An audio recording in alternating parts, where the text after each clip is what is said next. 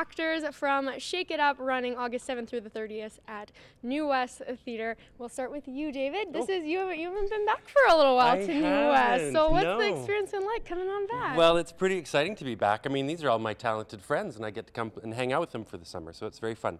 The last time I was on this stage was our 20th anniversary, the show called Celebration. And so that's the time that's passed, and now I get to come back for the 25th year, which is very fun. It's perfect. That's kind of full circle. Yeah, absolutely. And what's the preparation been like for the show, doing some of the old classics? Well, doing some of the old classics, being an old classic, I found them a little easier. The preparation is fun. You get to be creative with your friends and watch them be talented and just try and keep up, right? Absolutely. I think that's a good attitude to have.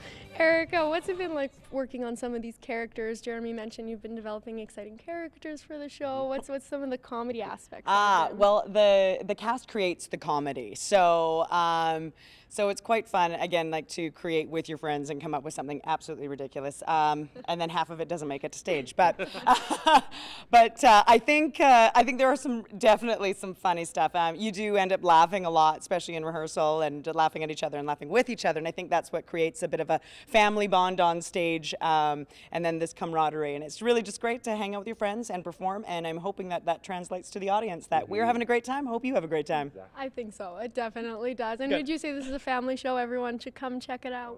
Yes, absolutely. And again, there's kind of the song "Shake It," like the title "Shake It Up," really shows what's in the show. I mean, it goes from disco to some 80s rock to opera to some country music. I mean, it really does. We're shaking it up. We put all the songs into a jar and we're dumping them out on stage. Well, something for everyone. Yes, right? absolutely. Thank you, Erica. Thank you, David, so much for welcome. joining us today. That is Shake It Up, New West Theatre production. Make sure to come check it out August 7th through 30th.